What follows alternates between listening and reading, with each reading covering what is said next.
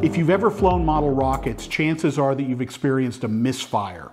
A misfire is a fancy way of saying that the rocket motor failed to ignite.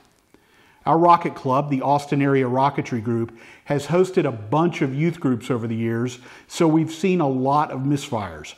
In most cases, the misfire is due to an incorrectly installed igniter. We'll pull the igniter out of the motor following a failed launch, and we usually find a mangled mess of bent wire inside. Let's start with how an igniter is made and how it works. Estes igniters are remarkable bits of engineering. It may look like a simple bit of bent wire with a blob on the end, for want of a scientifically correct term, but there are actually three pieces of wire here. The two long conductor wires are clearly visible, but there's also a tiny bridge wire welded between them, covered by a protective layer of goo. When electrical power is passed through the igniter, that bridge wire heats up to hundreds of degrees, igniting the motor. So let's install an igniter. First, hold the igniter carefully by the head and then gently spread the two conductor leads apart by about 1/8 of an inch or about 3 millimeters. This helps make sure that the igniter won't short out on itself when installed, which is the #1 cause of misfires. Next, we're going to bend the attachment ends of the igniter into a simple hook shape. And then we're going to spread them out a little bit. This does a couple of things. First, it allows for a more positive mechanical connection between each igniter lead and the launch control system.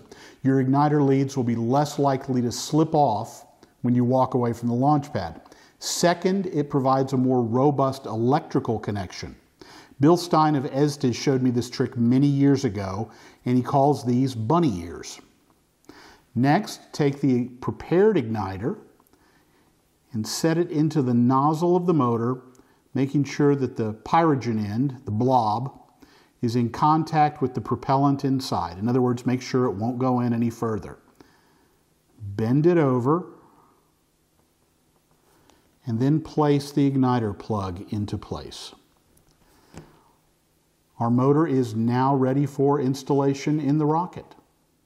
Here's a rocket that we have ready to fly. When we put the motor into place, we're going to make sure that the igniter leads are on the side of the rocket opposite the launch lug and the engine hook. This helps get the igniter leads away from the metal launch rod once the rocket is in place on the pad. Finally, we'll raise the rocket up off of the blast deflector.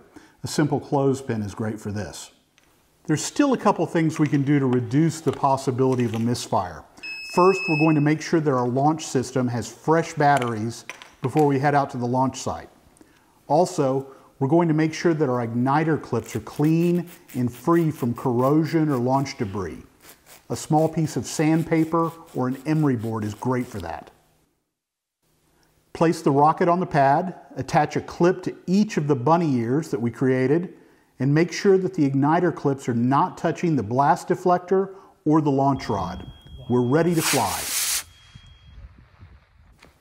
Follow these simple tips and you're sure to have fewer misfires.